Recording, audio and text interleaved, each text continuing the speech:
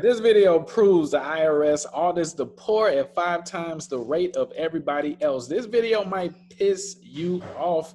It's gonna bring you proof that they're targeting you. If you got that EITC or child tax credit, that was a setup, man. So keep watching. You're gonna wanna watch this one to the end. Tax season is a fraught time for taxpayers who are understandably eager to get their refunds quickly.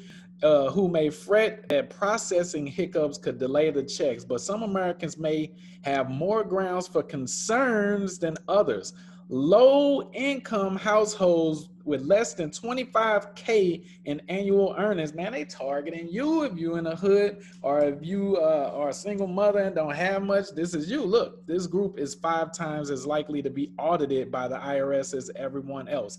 Remember when they was helping y'all during the pandemic and acting like they were all concerned and all that? Man, that was a setup. The Bible says a snare and a trap if destroys the heart. They want you to take the bait.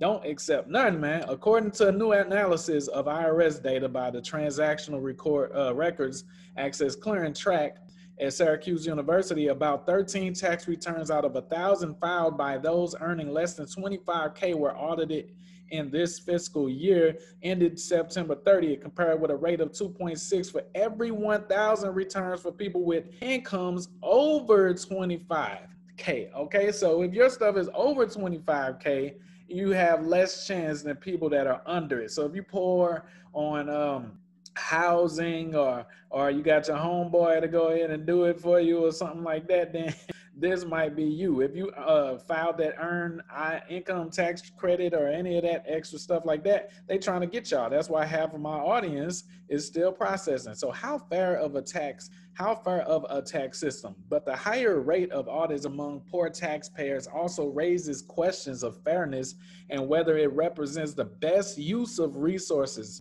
Okay, when you have a tax system where you are targeting the lowest wage earners at a higher rate than higher income taxpayers, how fair of a tax system is that? Okay, so we're gonna hop down here. This is what you really want to know. What is the risk?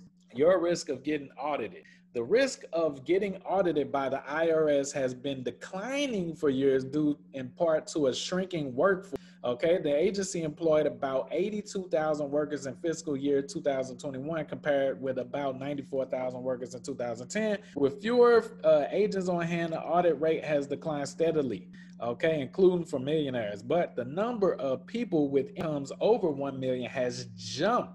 Yes, a lot of people have become entrepreneurs, working from home, doing a lot of craziness. See, they trying to level this game out. And especially if you are filing that you're still poor or not making that much, they're trying to find ways to level a game. Okay, so, but the number of audits on $1 million tax returns dwindled to about 14K last year. Okay, so lowest level of customer service. Correspondence audits were cited as one of the IRS's biggest problems by National Taxpayer Advocate Erin Collins in her report to Congress earlier this year. Taxpayers who got caught up in these audits are often lowest earning Americans, she noted.